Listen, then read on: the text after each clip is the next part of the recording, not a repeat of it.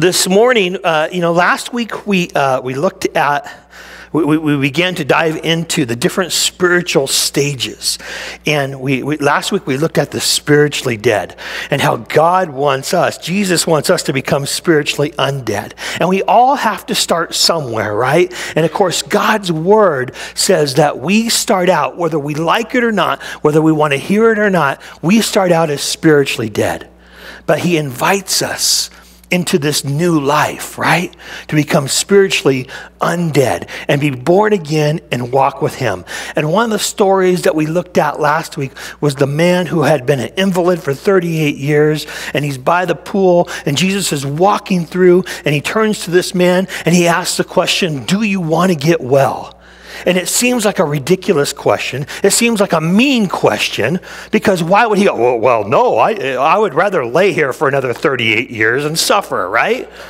But here's the thing, as we looked at that last week, oftentimes spiritually, God asks us the same question, right? Do you want to be well?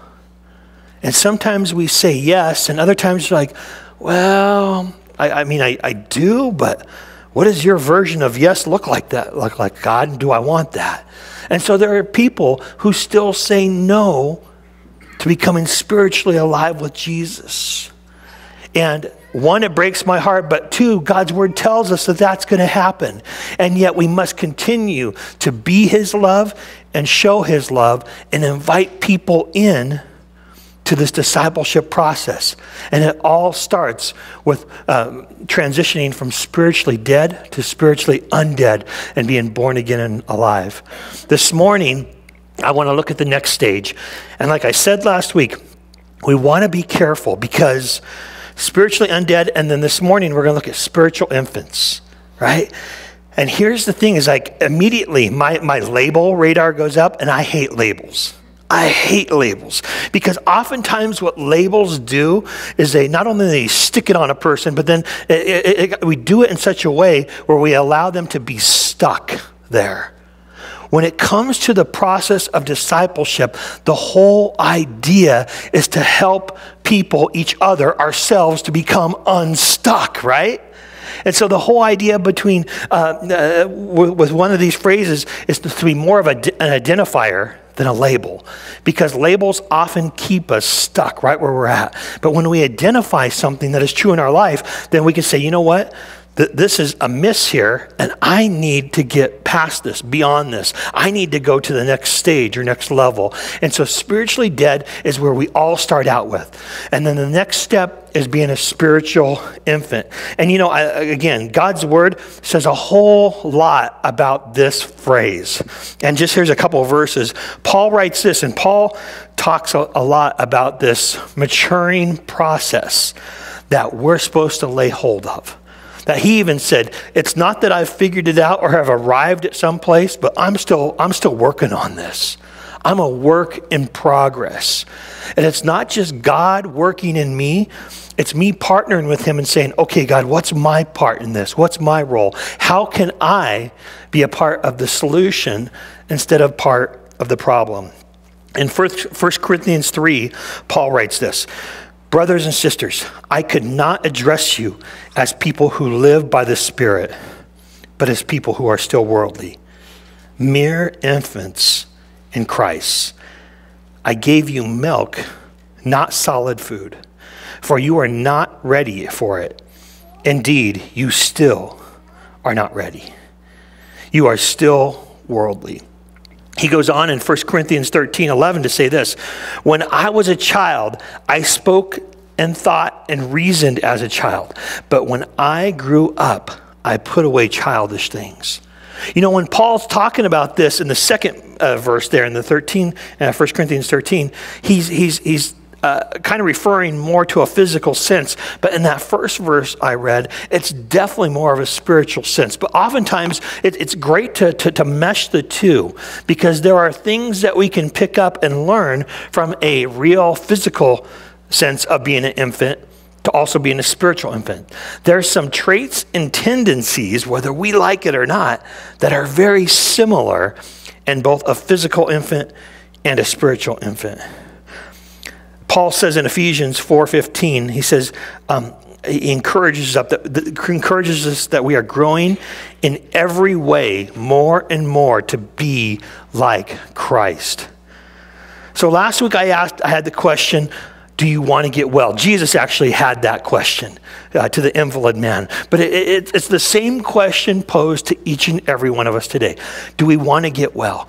If we say yes to that, if we're saying, yes, Jesus, I want to get well spiritually so that it can affect and take over the rest of my life, then the next question I believe that is asked by Jesus and that we have to ask ourselves is, are we willing to grow up?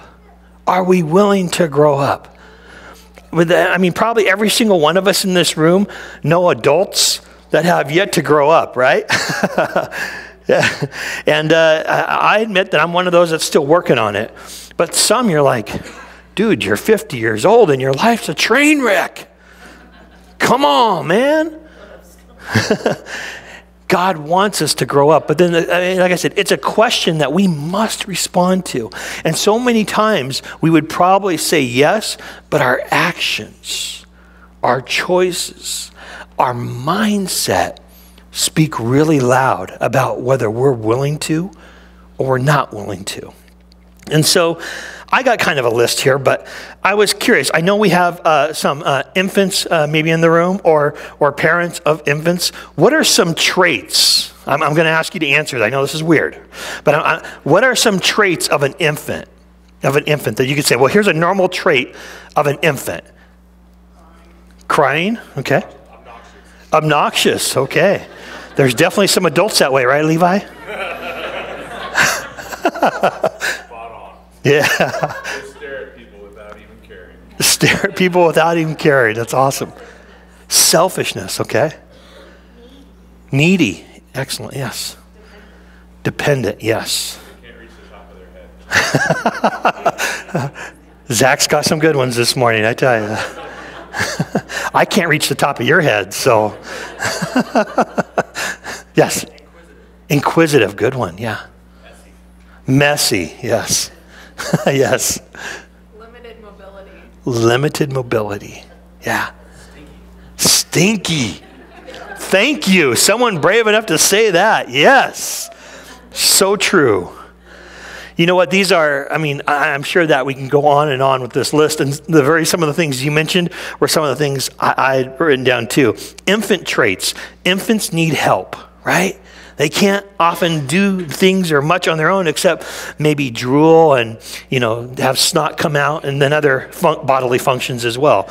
But infants need help. Infants can be messy and smelly, I wrote down. Infants are learning quickly, right?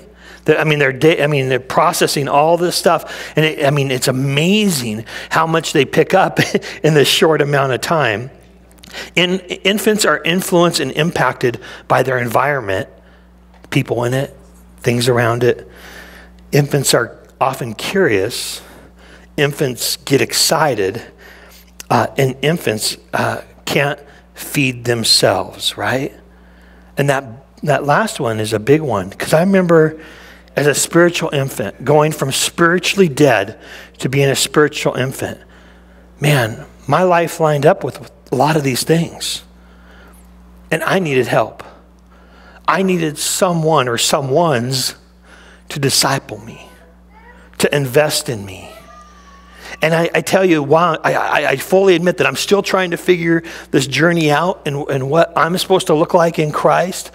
I've come a long way from those infant days. But it's because God had deliberately placed people in my life to help me. But each and every step along the way, he would ask, do you want to grow up? Because if you do, then I have a plan in place. Not only do I have a plan in place, but that plan includes people, my children, my disciples who are going to help you with this. As we said at the beginning, the title of this whole series is Disciple, Be One, Make One. And not only do we want to get to that place, but we got to be willing to help people move from being spiritually dead to be spiritual infants. Next week, Gina is going to look at the kind of the spiritual child and stuff. And here's the sad reality. in churches across our nation and probably across the world, the two areas that most people get stuck at are these two areas: spiritual infancy and spiritual childness. And God, his word again and again declares and challenges us to step up and step in. And we want to be able to grow with him. And so, yes, some of those natural infant traits that we know about in infants in our life, maybe an infant of our own or a friend, some of those also just transfer into the spiritual realm too. So I wrote this down. Spiritual growth includes, and this isn't an exhaustive list, this is just 4 things the Lord highlighted for me to share with you. And the first one is this, is that spiritual growth includes increasing in our knowledge and understanding of God through his word. And I have learned that the more I get to know God, the more he reveals to me, not just about himself, but it reveals who I am too. And I realize that getting to know him through his word helps me have greater understanding and be able to embrace and walk in who he's created me to be. Because his word tells us that we were created in his image. Now, we could never be him, but his word says that we can be like him in many ways. This is part of the discipleship process, is becoming more and more like Jesus. And spiritual growth includes increasing in your knowledge and understanding of God through his word. The second thing is decreasing in your frequency and severity of sin. So deceasing in your frequency and severity of sin. When I first went from spiritually dead to spiritual infant, man, I told God, I said, okay, just so you know, here's the list of things I'm willing to give up, and here are the things I'm not willing to give up, right? And I love God's grace and his patience, and I could just picture him laughing at me and just go, okay, we'll see about that. And the more I got to know him, and he revealed about himself, he began to reveal about me, and I realized this list over here that I'm like, I'm not giving these things up. He's like, these are sinful things that are holding you back, that are stunting your spiritual growth. Last week, in both of our stories, the invalid and then the woman caught in adultery, he tells them both what? He says, stop sinning. Or for the woman, he said, go and sin no more. Basically saying, stop, do it. And to the guy who was an invalid for 38 years, he added something to him. He goes, stop sinning or something else worse will happen. It's like, oh my goodness, I don't want to sign up for that. And some could look at that portion and go, well, that's kind of rude. Well, I mean, I guess you could take it that way. But I love that Jesus gives us warning shots for our own good, whether we want to hear it or not. And here's the thing, is that we must, if we're going to grow spiritually, we must quit sinning. And it says that God, through every temptation, so temptation, I always like to describe it this way. Temptation is a neighborhood. And in that neighborhood, sin presides. Temptation is not a sin, but sin presides in that neighborhood. I don't know if you've ever been in a part of a city, and sometimes it happens in bigger cities where you're like, oh, this is not a safe area, right? We lived in Gig Harbor for almost 20 years, so west of Tacoma. So whenever we went to Tacoma, I'm like, okay, get your bulletproof vest on, kids. Here we go. Okay, it's not that bad. But there was an area south of Tacoma called Lakewood, which I always called Lake Hood, and for good reasons. Where I grew up in East Portland, just a few blocks away is what they call Rockwood, which I now call Rock Hood, because it looks nothing like when I grew up over there. I mean, so here's the thing. Temptation is this neighborhood, and this neighborhood, in it presides this area of sin. And if we saw one of these neighborhoods in our physical world that was unsafe, most likely we're not going to spend much time there. And if we're going through it quickly, and most likely we're going around it, right? Whatever you do, stay out of that area. Temptation's the same way. It's one of those neighborhoods. Stay out of there.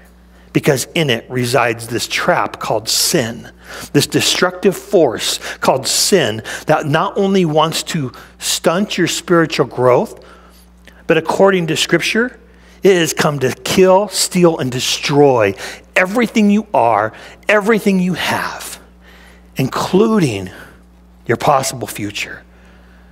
But Jesus says, I have provided a way out for every temptation. You get in and through that neighborhood, I'm telling you, I've got a way out. He's our spiritual GPS, right? And so when we begin to tap into him, we realize that his promises are true and that he's provided and given us a way to get out of that.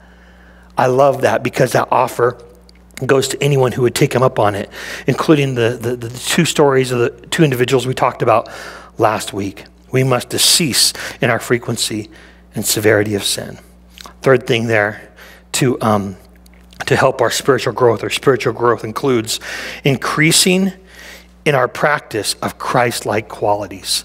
So we begin to trade one for the other. And I call this righteousness, or what God declares as right. What God declares as right is righteousness. And it says that he is not convicting us from sin, but he is convicting us towards righteousness, right? And I love how the word says that, because it's so many times we get focused on what we're leaving instead of what we're turning towards. And God's like, don't let that define you. That's over. What I'm drawing you towards in me and for me is so much bigger, is so much greater, is so much positively defining than that which you're leaving. Leave it and forget it. And I love that he tells the two in the story last week to get up, walk, go sin no more, leave this behind. I love that he tells the invalid man to pick up his mat. And I said last week, I think one of the reasons for that is because he could be tempted to go back to his mat and go back to that pool side and lay there. But God's like, pick that up. You are not going back to that place. Amen? Has God delivered you from one of those places, from one of those things? Don't go back. He has no intention of leading you back there. Our enemy does, right? And he does it to stunt your spiritual growth, to put a roadblock between our relationship, between us and God. And Jesus is saying, don't allow the enemy to have a foothold and do that.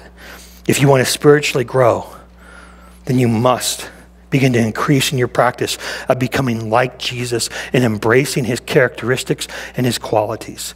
The fourth thing, spiritual growth includes increasing in your faith and trust in God. Increasing in your faith.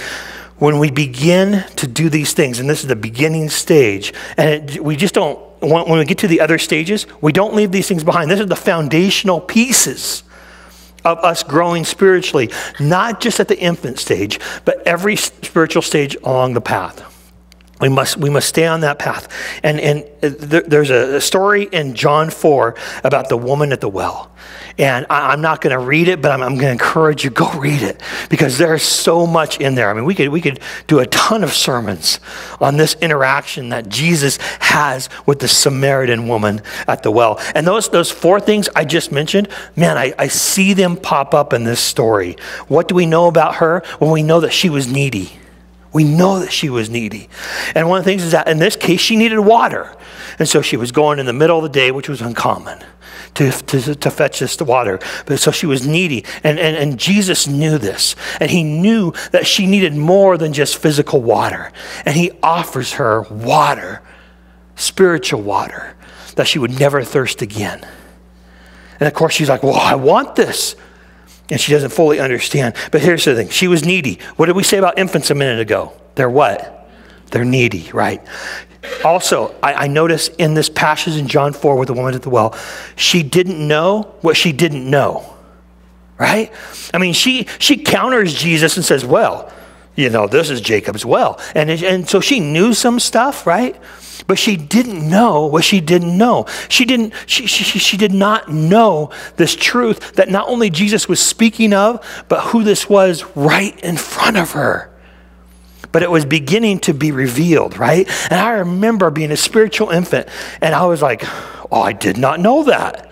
You know, as I got into God's word, as I was beginning to be discipled, I thought I knew a lot of things at 18, 19 years old. Shocker, right?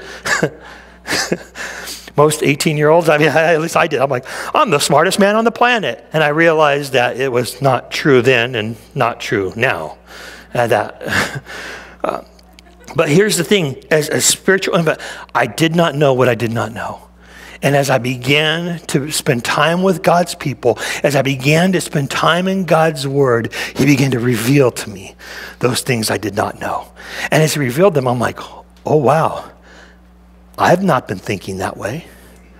I have not been living that way. I have not been doing those things.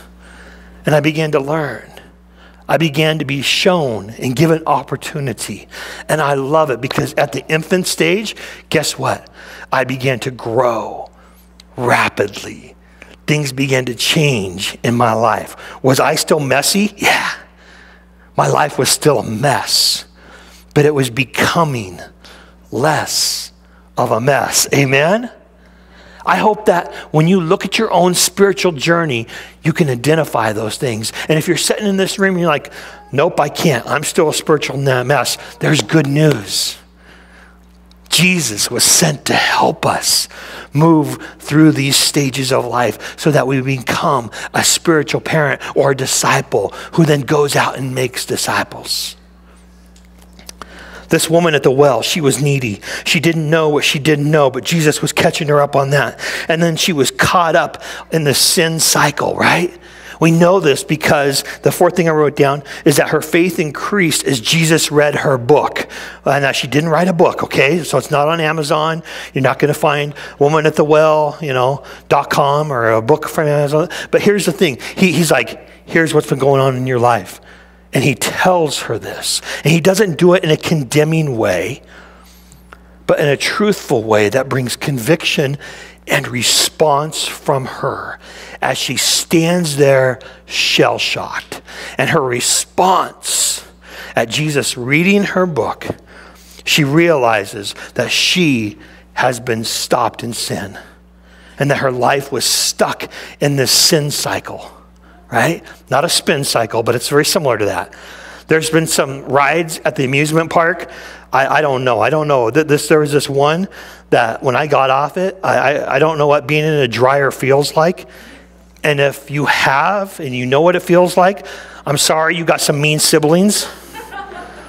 But this ride felt like that, and I'm like, I never want to experience that again. That was the worst. I'm surprised I did not throw up on that ride, and I'm surprised I'm not throwing up on you now, right? That's what a sin cycle should make us feel like.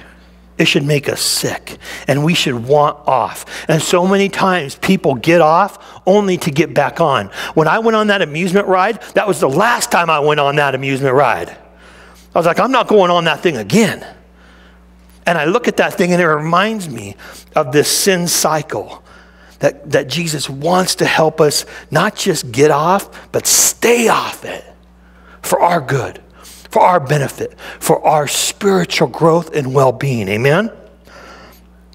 Her faith increased as Jesus read her book. And the word says that she believed. And what does she do? She goes, can you stay? Because I'm gonna go tell others, right? Here was a woman who was embarrassed of her situation, embarrassed of her choices. Why do I know and believe that? Because she was coming in the middle of the day to fetch water when normally they would go in the morning or the evening before meal times, right? So she was going in the middle of the day when no one was there.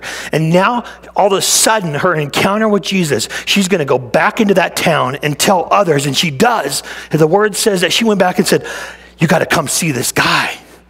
He has told me everything that I've ever done. I believe he's the Messiah, the promised one. And it says the town came. And Jesus spent 2 more days there. I love this because I look at this story and I see a spiritual infant whose spiritual life was beginning to take off. She knew some things about God, but she did not know what she did not know. And Jesus was revealing fresh revelation for her life. And she responds in him and said, I want more. Yes, I want to grow up and be like you, Jesus. In Luke 9, we have a sequence of encounters of Jesus with people who want to be his disciples. But these people kind of find themselves at this kind of balancing act of, well, I want to really be his disciple, but what Jesus challenges them with and what their possible response was could show a sign and degree of spiritual infancy. In Luke 9, 57 through 62, here's some encounters that Jesus has. And I just list them out like rapid fire. It says, as they were walking along the road, a man said to Jesus, I will follow you wherever you go. Jesus replied, foxes have dens and birds have nests, but the Son of Man has no place to lay his head. What a challenge. If someone was saying, I want to follow you and be like you, Jesus just gave him a warning shot. Understand what this is going to be like, my friends. It's not the party you think it is. It's a good party, but what this man probably had in mind identified that he was at that place of not fully knowing and understanding about what he was trying to sign up for. Jesus goes on, the story goes on to say, Jesus said to another man, or he said to another man, follow me. So Jesus says this to another man. But the man replied, Lord, first let me go and bury my father. Now it doesn't say whether his father just died or that his father was going to die. I would imagine that most likely his father maybe hadn't died yet, but he was like, you know what? When my old man kicks the bucket, then I'll follow you, right? And Jesus is like, man, there's no better time than right now. And we could read that interaction and go, well, that's kind of harsh of Jesus. But again, he knew the condition of every person's heart that approached him.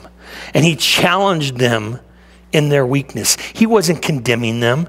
He was challenging them in the area that he knew was probably the weakest for them. And saying, if you're going to get past this stage, then here's what it's going to mean for you. It goes on in Luke 9 to say this. Jesus said to him, let the dead bury the dead. Okay, then in verse 61, still to another, Jesus said, a guy said to Jesus, I will follow you, Lord, but first let me go back and say goodbye to my family. And Jesus replied, no one puts a hand to the plow and looks back is fit for the service in the kingdom of God. I think these interactions kind of show some of those excuses, some of those reasons, some of those things like, God, I want to follow you. I think you're cool and all that and doing a great thing, but I've got some things over here that I need to take care of before I'm fully in. Anyone in here ever guilty of telling God that? Man, I have been. And I realized that in that moment, I'm reverting back to my spiritual infancy. And God's saying, I'm calling you to something greater. And I've laid out the stepping stones to help you walk that path so you can become that which is greater. God has given us the blueprint for spiritual growth. In 2 Peter chapter 1, Peter writes this. He says, it is his divine power. God's divine power has given us everything we need for a godly life through our knowledge of him who called us by his own glory and goodness. Through these, he has given us a very great and precious promises, so that through them you may participate in the divine nature of God, having escaped the corruption in the world that caused by evil desires. In verse 5, he says, for this very reason, make every effort to add to your faith. Add goodness. Add to goodness knowledge. And to knowledge self-control. And to self-control perseverance. And to perseverance godliness. And to godliness mutual affection.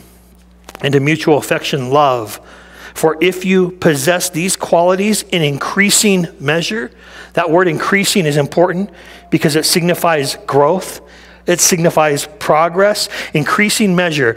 They will keep you from being ineffective and unproductive in your knowledge of our Lord Jesus Christ. This is just one portion of Scripture where God lays out this blueprint for us to grow in our spiritual walk, our spiritual journey. And we move from becoming spiritually dead to spiritual infants, to spiritual children, young adults, spiritual parents. I stand here before you because there were people who understood this and helped me through each stage. I am so thankful for God's word, and I'm thankful for God's people, because I don't know if I would have got it otherwise. God revealed it, and then he provided the help, and he still does it today. And that's why we must be a people. We must be a church who is committed to be a disciple and to make one. To look at our own lives and just say, am I spiritually stuck, or am I spiritually moving forward? And to look at other lives and go, are they spiritually stuck, and can I help them? Because I love them so much, and I know God has something so much greater that I don't want them to stay in that place. But I want to help him grow up in him. I want to wrap up here, and as we do, I just want to give you key steps to spiritual growth. So this morning, key steps to spiritual growth. The first one is this. We must have God's word as our foundation. And I know these probably seem basic, but man, we so get wrapped up in getting away from the basics that oftentimes we need to go back. And God's word must be our foundation. When I began to establish God's word as the foundation of my life, that's when real change and traction started to happen for me spiritually. And I realized that God had created me and called me for something so much more. We need to read, know, and obey God's word.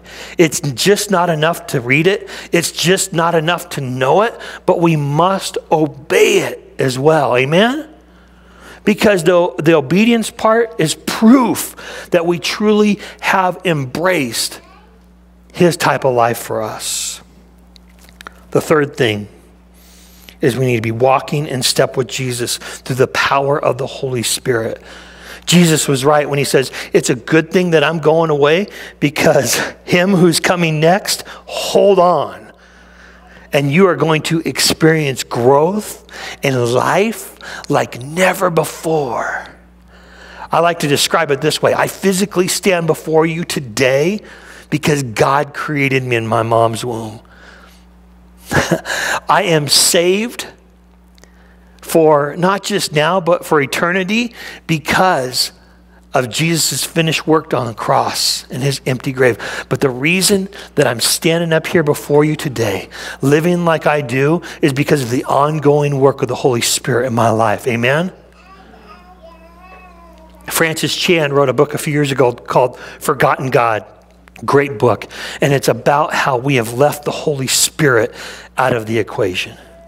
And when we do that, it's going to stunt our spiritual growth.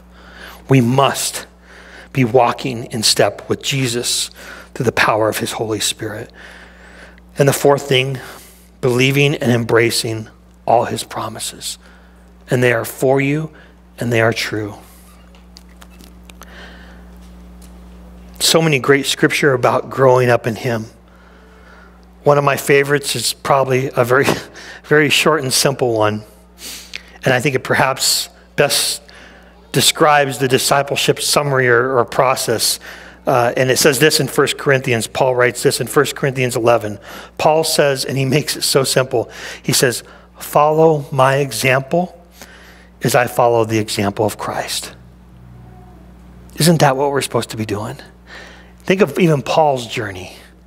He did not know what he did not know, and that interaction with on the road to Damascus, he moved from spiritually dead to spiritually undead, and it says the infant process started, and God helped him through that infant stage, through the child stage, through the young adult stage, to become a spiritual parent that God used in an incredible way to help form and direct and change his church. Amen? And then what Paul did was he turned around because he would recognize so-and-so did this for me. God sent him into my life to help me with this. God sent her to speak this truth. He began to identify these people helped disciple me. And what did Paul turn around and do? He did the same. And when he addresses, if we go back to that first verse that I shared to the church in Corinth, he's like, you know what? You're still babies, and the reason I'm giving you milk is because you're not ready for food yet. But I truly believe that his heart and the process that he gave himself to was to help them become ready to be self-sufficient and eating food on their own, spiritual nourishment on their own. This is what a disciple who wants to make disciples says and does. Follow my example as I follow Jesus. He has shown me the way, and I can't wait to show you the way. This morning, I don't know if you're feeling spiritually stuck. If you are, there's good news. Jesus was sent to help you out of that rut, to help you out of that ditch. If you feel like your spiritual growth has been stunted, Jesus has a plan for that. And he says, do you want to grow up? Last week it was, do you want to be well? Today is, do you want to grow up? One of my favorite books is by a former pastor, David Ravenhill. And he had a real famous dad, Leonard Ravenhill. But David wrote this book called For God's Sake, Grow Up. And it's not just for God's sake, but it's for our own too, right? God did not, just like we don't expect an infant to always stay an infant. I mean, have you ever, maybe it does happen, an 18-year-old or 16-year-old throwing a temper tantrum on a store floor, right? I mean, I remember our daughter being an infant and us being in Walmart and her looking like she is doing like a break dancing thing, you know, spinning on the floor, screaming at the top of her lungs. And there have been so many times when that would play out in a store where I was tempted to do the same thing just to show her how ridiculous that would look like, but I was pretty sure I'd get kicked out of the store. Right? No full-grown adult should be doing that. However,